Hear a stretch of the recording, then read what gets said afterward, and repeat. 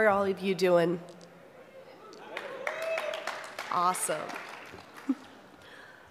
All right, I think we can get started now because my timer has already started, so we're going now. My name is Thursday Bram. I've been writing about technology for over a decade now. God, I feel old.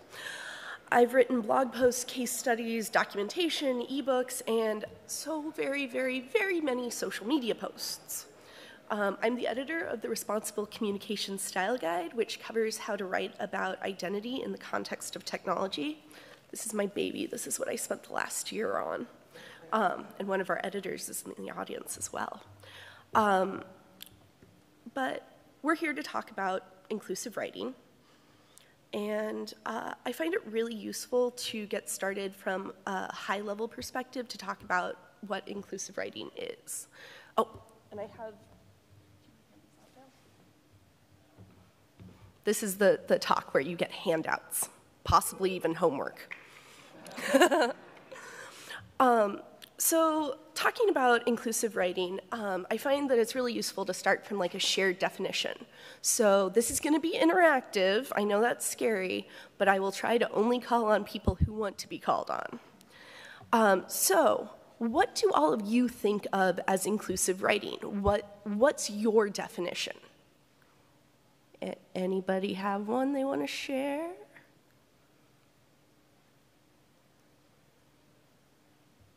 Anyone?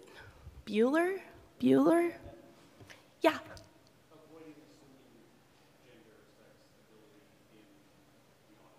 Yeah, so inclusive writing is avoiding assumptions about gender and sexuality and details like that.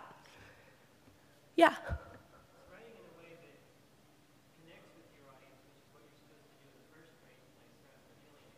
Yeah, writing so that you connect with your audience rather than alienating them, which hopefully is the goal in the first place. Okay, yeah. Provide support for those who may not have the same level of technical context. So whether that's involving linking to other resources, things like that, to make sure that if you don't know the full scope of the subject area, you can get that information. Yeah, so contextualizing information so that it's accessible and easy to understand for people with links to other resources and documentation. Yeah, those are all really good definitions. So my personal definition of inclusive writing is writing that respects the humanity of the people it describes. So that kind of speaks to all of those. Like, you want to respect them by not making assumptions. You want to respect them by making sure they can engage, and you want to respect them by making sure they have all the information they need. Another characteristic of inclusive writing is that it can include a diversity of perspectives. Any characteristic that accurately describes people is a question of, oh, I haven't been moving my slides, have I? So why include, back one. So we're really just looking for characteristics of inclusive writing that make people feel welcome and doesn't inaccurately describe them. Inclusive writing does have moving goalposts, though. Consider the Bechdel test, which was first proposed in 1985. The Bechdel test asks if a movie meets 3 criteria. First, does the movie have at least 2 women characters? Second, do they talk to each other? And third, is that conversation about something besides a man? And we are talking about an absolute bare minimum here. The Bechdel test doesn't ask for actors of color, queer roles, characters from beyond the gender binary, or even for those women to talk to each other for a set amount of time. Goodfellas passes the Bechdel test because 2 women talk about shopping for a moment. It is a very low bar, but in 1985, it was a higher bar, hopefully, than it is now. So our goals have to keep moving forward. Inclusive writing, no matter the medium or the intent, continuously evolves. So if the Bechdel test used to be our goal, we need to think about what we can do to move past that, especially outside of screenwriting. For instance, being able to bring in more terminology, more information, more context is a good start. So a lot of those questions are questions of style, though. Whether you use a standard approach to any of your writing, you're creating sort of a sense of style for the writing you're doing. And talking about inclusive writing has to be a question of normalcy and style. You can't see the pop quiz yet. Sorry. Let's see. For normalcy, we've got a lot of examples. A normal movie these days includes both picture and sound. Even though a century ago, movies and talkies were distinct types of media. So these standards aren't always written down. There's no law that says that a movie has to have sound. But today, going silent is very risky. It's a part of the style that we consider normal for movies. Similarly, there's no rule that says that you have to be a white dude to be on the cover of Wired magazine, but normally that's exactly who winds up there. That's because magazine covers normally include pictures of people and media that generally focus on groups with privilege, unless an editor makes a special effort to change their sense of normal or their sense of style. Style in this context specifically means making a decision. You're deciding what's going to be standard or normal in your particular project. You might style an article by choosing to indent certain blocks of text or choosing to anglicize someone's name in a particular way. So we can make our writing more inclusive by creating new normals with conscious decisions about our language choice. So with style, we get to talk about style guides, which are kind of my favorite thing. And the idea of a style guide is a way to remember all of our style decisions. Once you've made a conscious decision with regards to your style, you need a way to stick with it without having to make the same decision over and over and over again. That's like trying to remember the difference between words like affect and effect when you are in the middle of writing something. No writer, no programmer, nobody does this sort of work without some sort of external resource.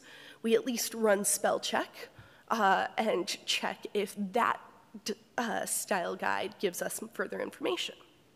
Hopefully, if spell check doesn't handle it, we have a few more resources, though. Style guides are tools to make writing easier. They grew out of journalism. My first love was the AP style book, which I learned in college, which a lot of newspapers use.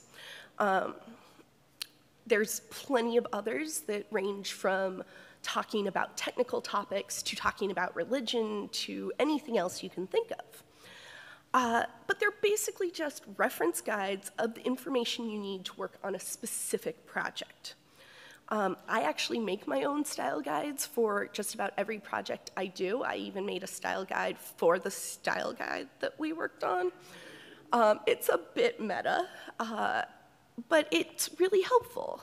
I have a document with all the project-specific information, like each participant's name spelled correctly, sometimes with notes on how to pronounce it because I am a white girl from the Midwest and sometimes I need some help. I also usually put like all the latest technical jargon and all the resources I know someone else will need if like suddenly I can't work on this project and I need to hand it off. So style guides grow out of journalism, though. Does that mean that they're useful for technical communities? Absolutely. A style guide is a way to both bring together the voice of the project and to avoid making really awful errors you have to correct later. So for programmers, there's a lot of recommendations for how you write code. How many spaces or how many tabs or any of those details. But a style guide is the easiest way to get everybody on the same page. Just like something like PEP 8 in the Python community is effectively a style guide for code, you can have different style guides that focus on technical information rather than writing information. Designers use style guides that avoid colors that somebody with color blindness will struggle with. So you may also wind up with more than one style guide on your desk for a project. In fact, you often should have more than one style guide on your desk because it's a question of graceful deprecation. If you need a project-specific style guide, that's great, but you may probably also need an industry-specific style guide or even a more general style guide like the Chicago Manual of Style, which covers everything. So these are a practical tool for improving inclusivity because no matter how good our intentions are, we're all, human. So if we have documentation, if we have tools to help us with inclusivity, it becomes easier. Think about how hard it was to switch from typing one space after a period from two. You'll only make the switch if you understand why it's worth the effort, and you'll need some editing help in the meanwhile. Learning to use, say, the singular they, if you're not used to it, can be about on par with that level of effort. So you all have mini style guides now, and we've been talking about them, so we're going to actually use them. So for instance, if we were trying to make sure that we're using somebody's pronouns correctly, we could look up in our style guides pronouns.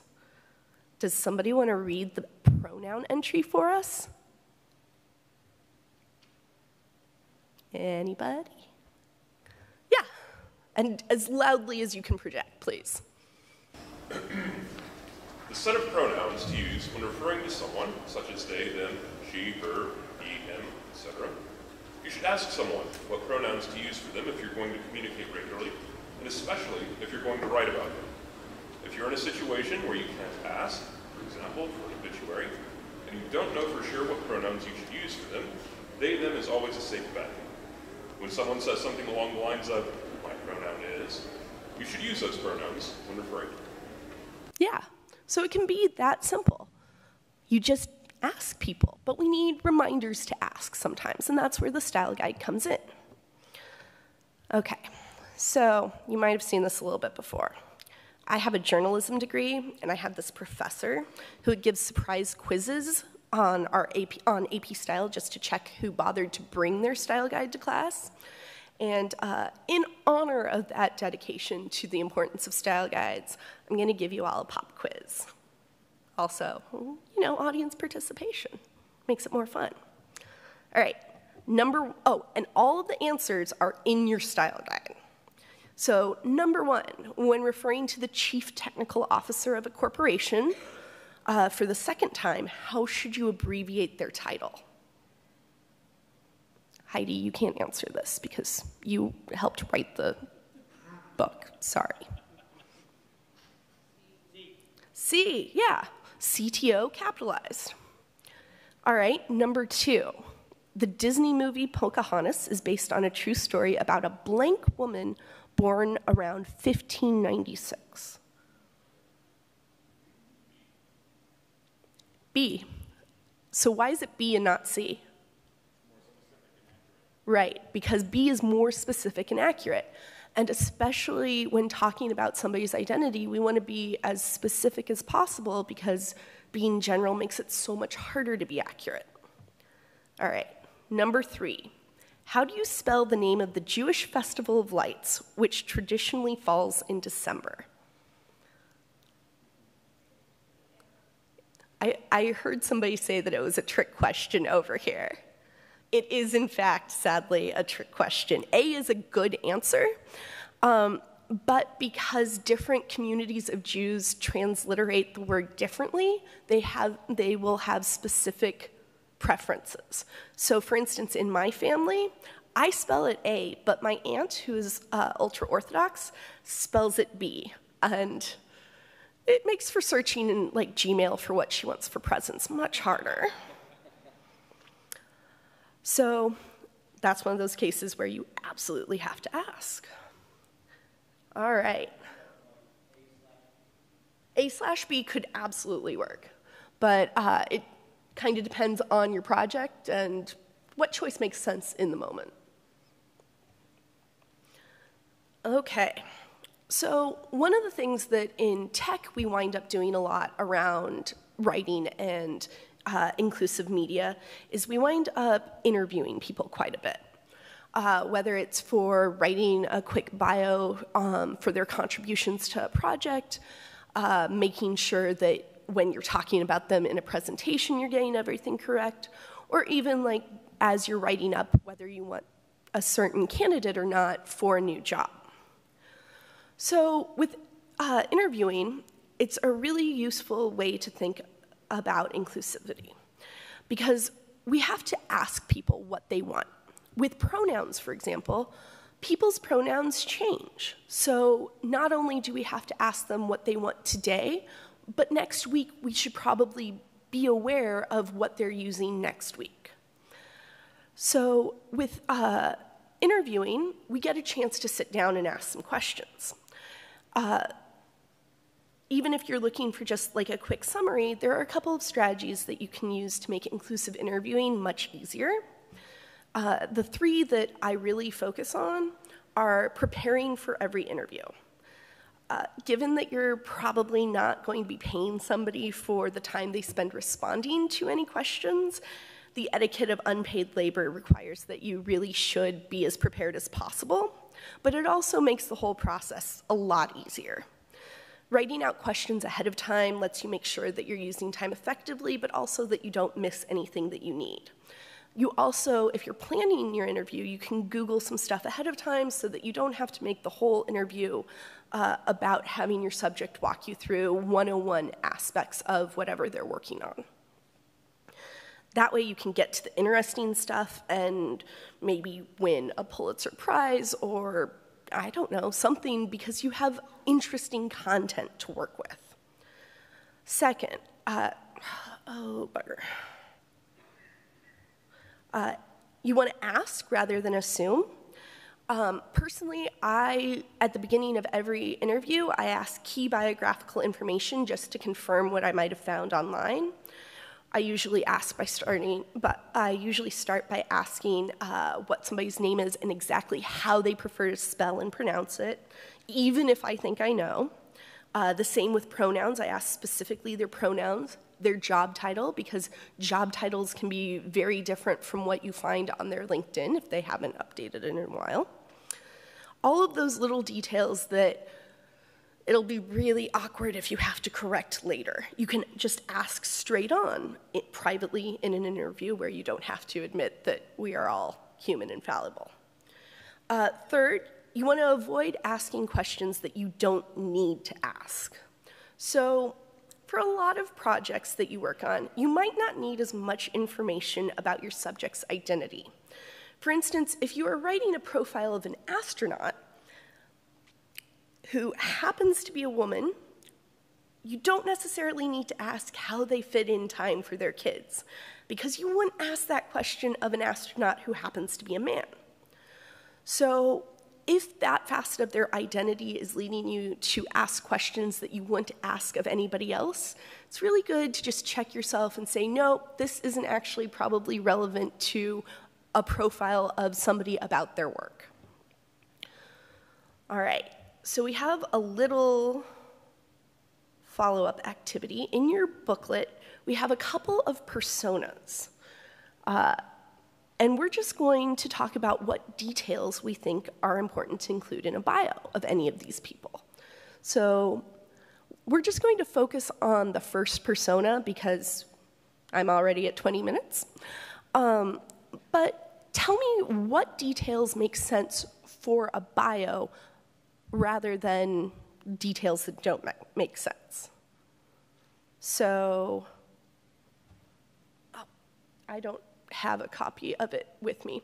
Oh, thank you. So if you're writing about Lunella Lafayette, what do you want to make sure makes it into her profile? Any thoughts?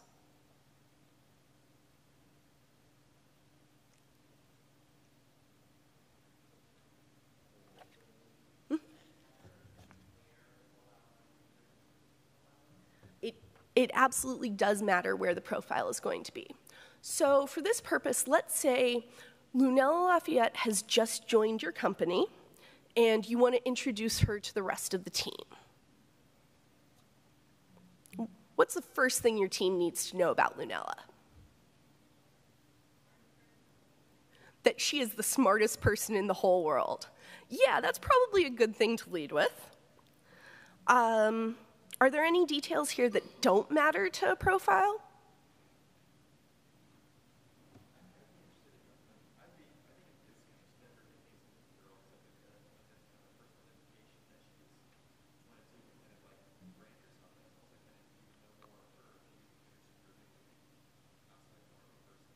Absolutely. Like, giving a nickname does absolutely personalize somebody and make them a little bit more accessible.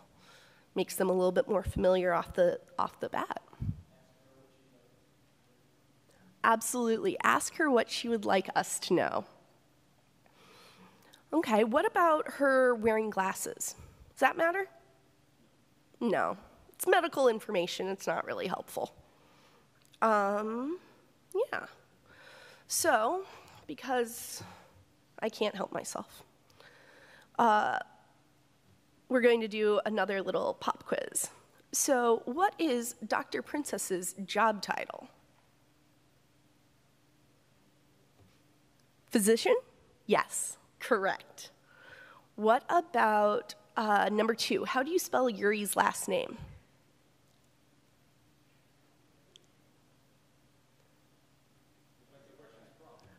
Depends on where they're from, right? So this person is Asian, but he has anglicized his name and has been using his family name as his last name. Nice catch.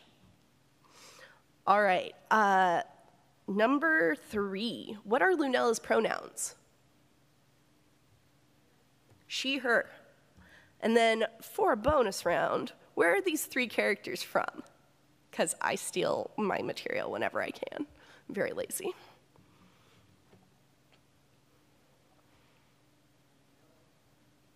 Yeah, Lunella is Moon Girl from Marvel. She is the best, and she has her own dinosaur. Yuri is from a sports anime called Yuri on Ice. And then Dr. Princess is from Adventure Time. And she is neither a doctor nor a princess, but still a physician, which is like the greatest trick question for style guides, because a lot of people think that doctor is automatically a title, but there are people named doctor. All right, so let's talk about editing for inclusivity real fast. So depending on how you write, you may ignore details like spelling in order to get some words on the page and go back later to fix them. Because, you know, good spelling doesn't make good writing. It's a good strategy, and it's one that I use all the time.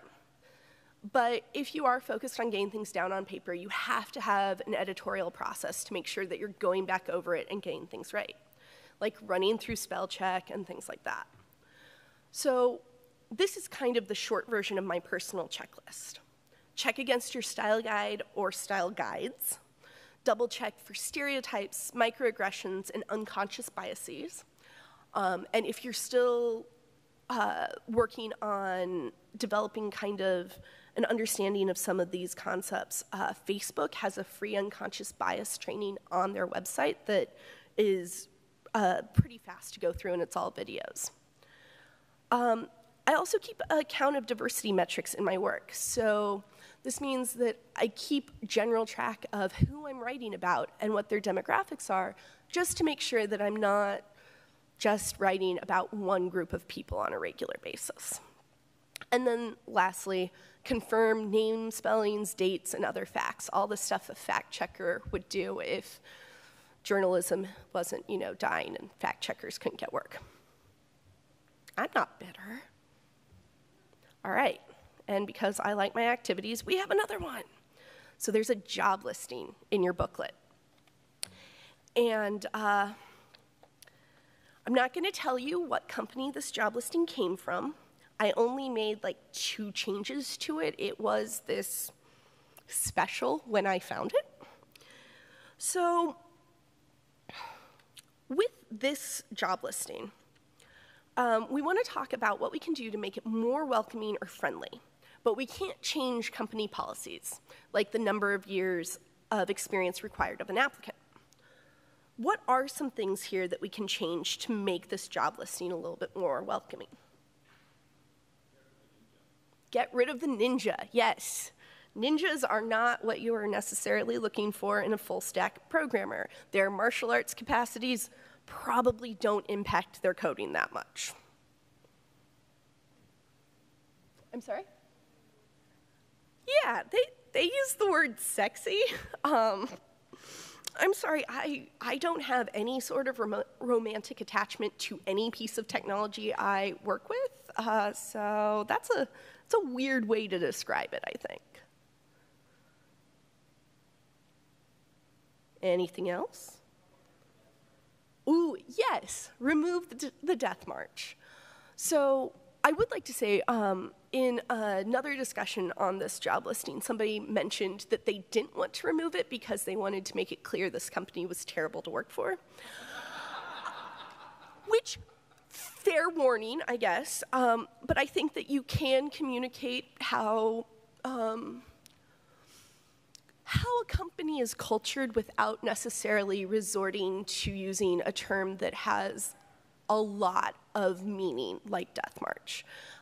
For instance, like a lot of people who might be of Jewish or Native American heritage will probably respond very poorly to that word, as well as, you know, tons of other communities. So yeah, language choice definitely matters a lot in these sorts of job listings. So, yeah, and those weren't the pieces that I changed. But yeah, if anybody has any guesses of that company, please don't share them in front of a camera or anything. I would prefer not to get sued. So, getting into the actual writing part of inclusive writing. Communication is a skill and not necessarily something we know how to do. It is something we should think of as a long-term learning process. We have to keep learning new pieces of the communication puzzle and putting them together in new ways. Personally, I learn a lot through reading as widely as I can, but that's not necessarily enough. Sometimes you have to talk to actual humans. Otherwise, there are lots of details you won't pick up.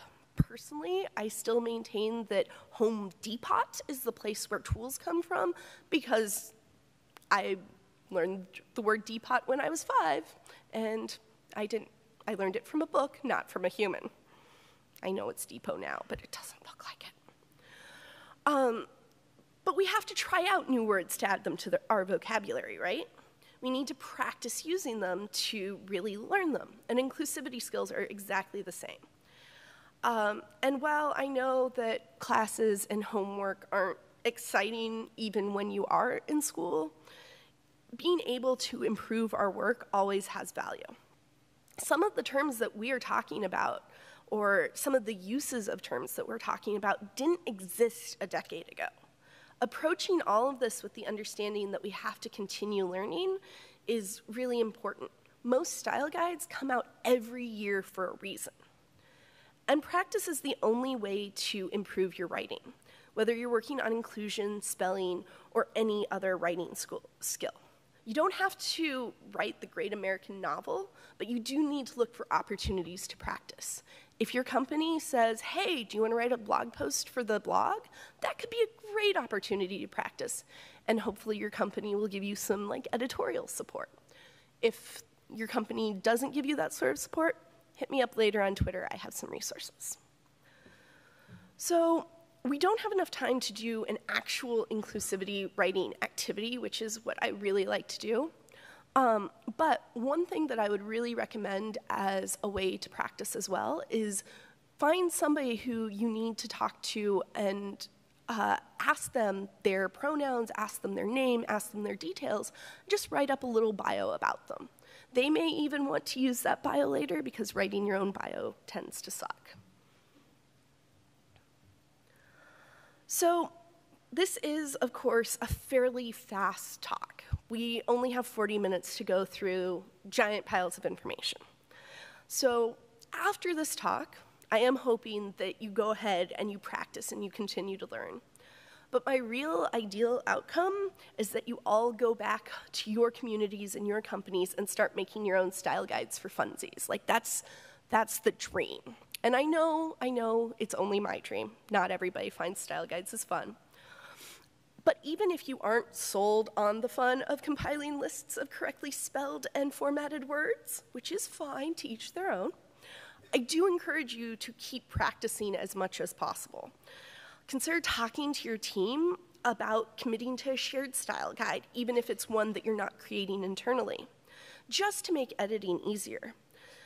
Your coworkers might find this piece of information particularly persuasive.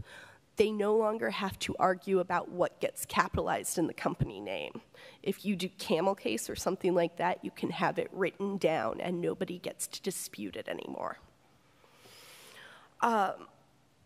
Style guides and other editorial workflows also speed up projects. They reduce errors, they reduce stress, especially when you're trying to get like documentation or marketing content written on deadline. And your team's sustainability will go up too. Even without a dedicated editor or a dedicated technical writer, your team will be better equipped to put together written materials that actually look like they all came from the same team instead of sort of haphazard, whatever people want to do. You can also then make it possible for everyone on your team to take a turn at editing material and share the workload a little bit, just like every programmer on the team should be able to do a code review at any time. And also, when you've got a standard approach, you can build tools that make that standard approach even easier. One of our goals with the style guide is we're going to build a linter that just tells us what to do, because it's a resource that'll make writing easier. You can automate some parts of the editing process, though of course you do still have to have a human involved somewhere.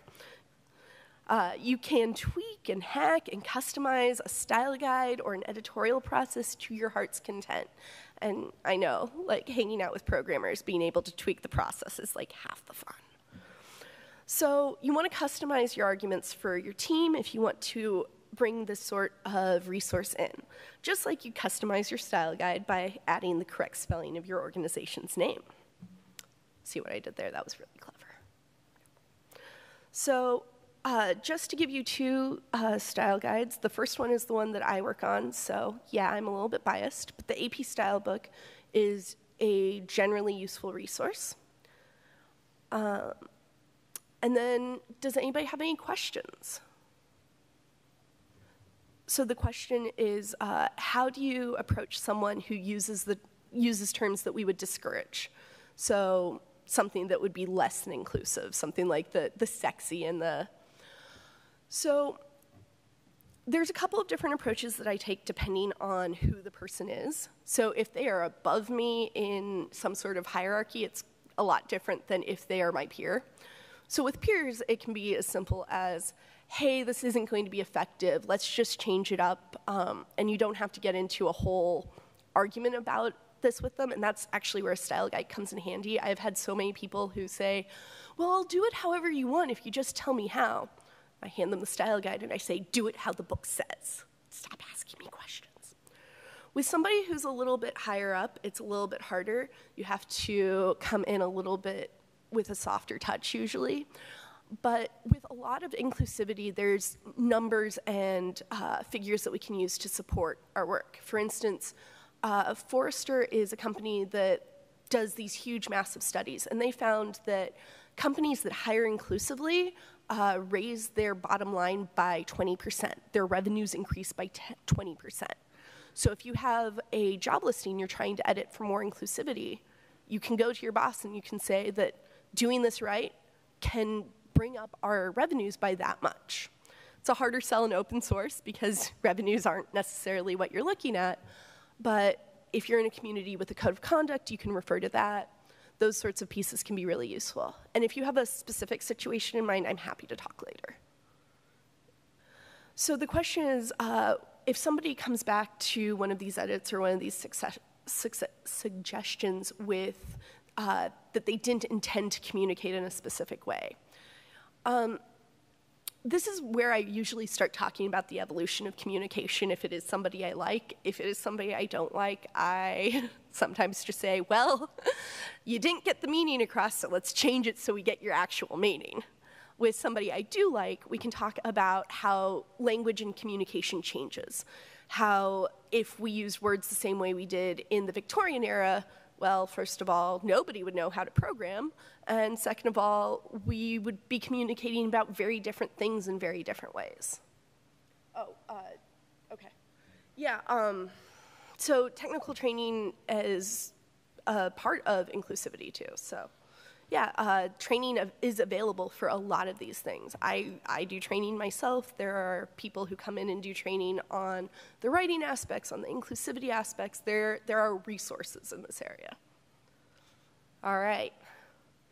So the question is, especially around using they, them as a singular pronoun, how do you avoid alienating people who learned it as only to be used in plural in school? So this is kind of a difficult point for me. If somebody prefers they, them pronouns, it's not really a preference. It's a question of identity. And I'm always going to default to making sure that people feel like I am writing about them accurately, whether or not the audience is going to be completely comfortable with that. That said, there's a lot you can do in terms of educating people on a one-on-one basis. It's usually not the place of a publication or an article to include an entire explanation of things like pronouns. But you can just talk to people about, like, the idea is you're just describing people better and more accurately and in a way that they want to be described. And it goes across more than just pronouns. So, for instance, I grew up in the US Jewish, and there's a lot of terms that can be used to describe somebody who are Jewish. Some of them are kind, some of them are not kind. But when somebody asks me how I want to be identified, I'm going to be very clear, and I'm going to expect them to stick to it, because I do find some of those other terms hurtful. And I find that explaining in that way to somebody who doesn't necessarily understand pronouns is sometimes useful. But there are people who are very resistant to the idea of being inclusive. And for those people, you may not have an argument that will persuade them. In those cases, it's more a matter of doing the right thing by the people you are communicating about and communicating with than making everybody feel perfectly comfortable. All right. I have no time left, so have a celebratory GIF. And come find me later if you have questions.